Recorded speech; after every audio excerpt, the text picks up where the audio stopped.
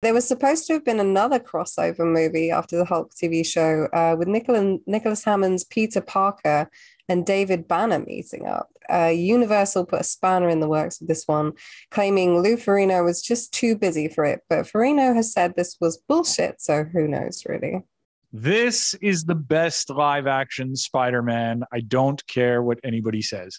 The idea of these two characters actually meeting on screen, I still dream it to this day. The stunts on this show are so awesome. A guy named Fred Waugh did the stunts. This guy is literally scaling the Empire State Building, sometimes with like a primitive GoPro rig on his shoulder or his head. Of course, because it's very low budget, a lot of this stuff is like reused from episode to episode, but it is cool. And when that stuff works, it really works.